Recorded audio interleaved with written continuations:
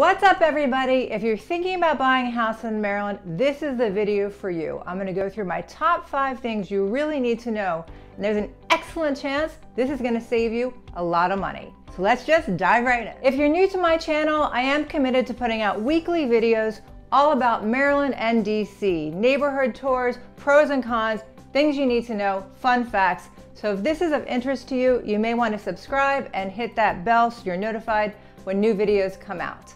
Now, the first thing I want to talk about with Maryland is that it's a wet state. So a wet state is not about the weather, it's about the closings.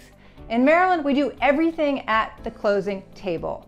The sellers bring the keys, the buyer brings the money, the lender has already wired the money, and everything gets signed and exchanged right at the table at settlement. It's also important that you understand that in Maryland, we don't really use lawyers. I mean, lawyers have written the templates for the contracts, but the realtors are the one that fill them in and submit the contracts and negotiate the contracts. Now, there is a lawyer at the settlement company that will represent the contract, not the buyer or the seller, but they will follow whatever the contract says. So that is the only lawyer that is really traditionally used in Maryland. Don't get me wrong.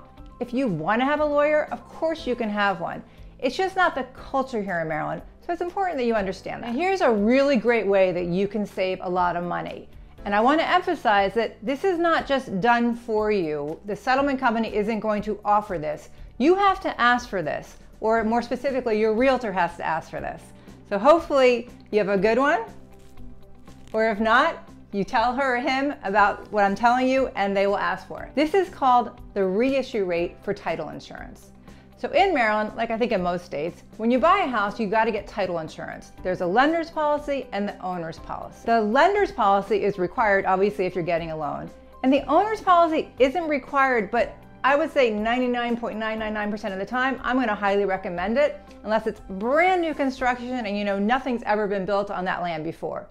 Because title insurance can really save you, and a lot of times when issues come up. Title insurance is one of the big ticket items that you're going to pay at closing. So this is a great way to save money. How you get that reissue rate is that you need to get a copy of the seller's title insurance policy. If you can get a copy of that, you give it to the settlement company, and then rather than charging you for a brand new title insurance policy, they're only going to charge you the reissue rate, which can save you thousands of dollars. It depends on how much the seller bought the house for.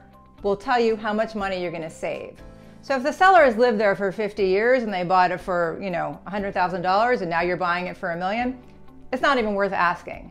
But if the seller either bought it recently or they bought it at a high market and the price isn't that different, it's going to save you money. But I have to repeat this, they're not going to voluntarily give it to you. I've been involved in many transactions where nobody's ever asked, so I'm not going to bother my seller to get it. Because it is a courtesy, it's not required. So you have to ask for it, and it's really important you ask for it early in the transaction because they may need time to find it. If the seller can't find a copy of their title insurance policy, but they know where they closed on their house, it's possible for your realtor and the settlement company to do a little investigating and digging and come up with a copy of that policy. This is important stuff because it can save you money without having to do anything or cost anyone else some money. And just to let you know what your closing costs will be as a buyer when you buy a house in Maryland, it's about 2.5% to 3% of the purchase price. This could be a little more if you have mortgage insurance, and it'll be less if you're buying cash. So in general, if you have a loan, it's going to be about 2.5% to 3%. This doesn't include your down payment, and people get a little confused between down payment and EMD, or earnest money deposit. Your down payment is the amount you're putting down that's not part of your loan. So you're putting 20% down, 80% your loan, the 20% is your down payment. The EMD, or earnest money deposit, is the money you're going to give the seller at the very beginning of the transaction with your contract.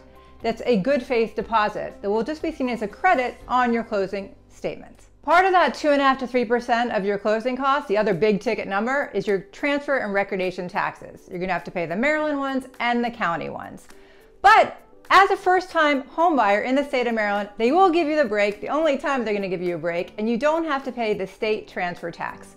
This you don't have to ask for, you just have to make sure you notify them that you're a first-time Maryland homebuyer, which it will say in the contract, and it'll automatically be deducted for you.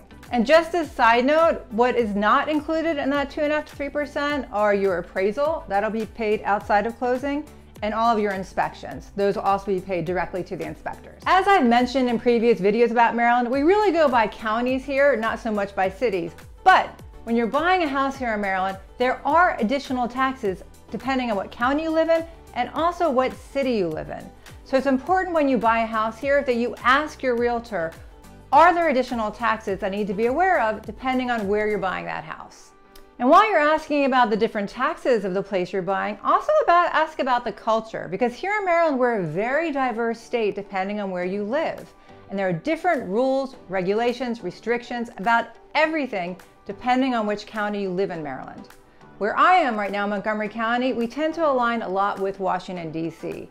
But if you bought in Anne Arundel County or a different county, you may have completely different rules, regulations, and cultures. So make sure you're just connected with a local realtor so they can explain to you everything you need to know about when you're moving to Maryland. And finally, as a realtor here in Maryland, one of the biggest questions I get asked is about the schools, because we are really known for our public schools. According to U.S. News and World Report, in 2021, Maryland is ranked number 3 out of all 50 states for their public high schools. So there are 2 websites you can look at to see the different ratings. There's greatschools.org and niche.com. In my opinion, the greatschools.org, their rankings are lower than they should be, and in niche.com, they seem to be a little higher than they should be.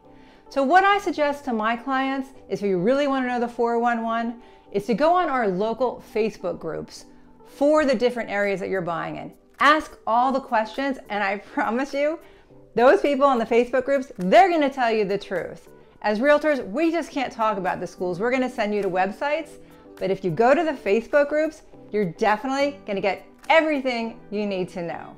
I hope this information was helpful to you if you're thinking about buying in Maryland. If you have any questions about anything I spoke about or anything to do with Maryland or DC, call, email, text. My team and I, we would love to help you.